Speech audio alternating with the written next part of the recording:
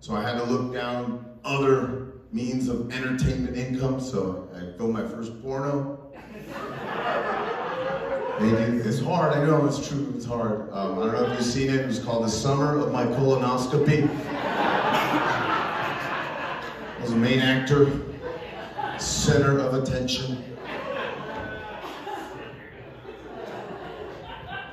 Now by that, but you can always tell by the laughter how many people in the room have had a colonoscopy. And it's the camera up your butt thing, you know? They put a camera up your butt, Jacques Cousteau's in charge. Try to find what's going on up there, right? And that's not the worst part. The worst part is the day before. You go to the pharmacy. Now, we all go to the pharmacy. We're all guilty of this. We try and guess what other people have. We look at somebody, yeah, he has herpes. He's wearing a cap with sandals. Of course he has herpes. Right? But then they give him the drug and they put it in a little bag like marijuana and he skips out. You know, and you're like in line going, what do you have? What was that? I wonder if I'm right. Then it's your turn to go pick up the drugs for tomorrow's colonoscopy. And what do? They slap a picture this big. A picture that big on the counter, and everybody behind you is going, I know what that guy's getting. That guy's getting the camera up the butt. Right? You're getting the camera up the butt, right? I'm trying to knock the picture down. Yeah, I don't know. Picking this up for my dad. Can you put the picture down? Can you FedEx it to me? And then you gotta take that picture home. Shit your soul out. Yeah, shit your soul. Drink the whole pitcher and shit your soul out. Now, if you have wallpaper, one of those toilets with wallpaper, say goodbye to the wallpaper. Because you're just gonna scratch it. Because it's not any like normal bowel movie. You shake, it's like a 6.0. You're like, wow! What did I? Whoa! You're like a blender. Yeah. And you're like, oh my God, you're getting up to go tell the rest of the family. You know it. Just, oh my God, I gotta go back. And then you just say, fuck it, I'm just gonna fall asleep here.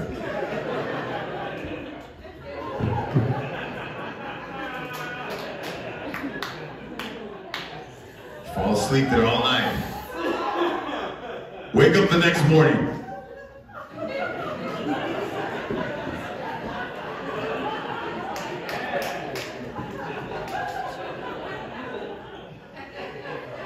$80 lighter. You shit your soul out.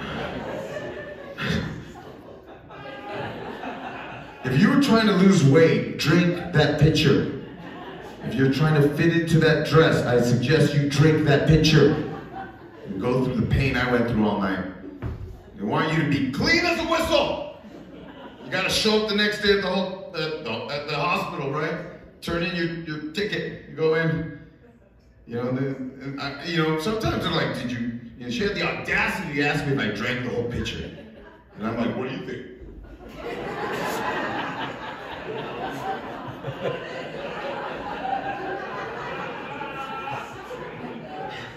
I've lost weight. I'm floating in the air. I don't know if you noticed this. I am floating in the air. You want me to fart for you? Watch. I am clean as a whistle right there. I am tooting horns, man. Because if you show up like, hey, go drink some more of that pitcher, you need to clean that back up because they don't want you to dirty their expensive camera. And then they reel you in, right? And they lay you down sideways. Like this.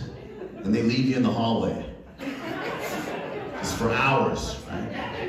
Doctors and nurses walk by, I know what that guy's getting. And they leave you like that because the cameraman's gotta come in like this. Quiet on the set. He always clinches at this point, you know.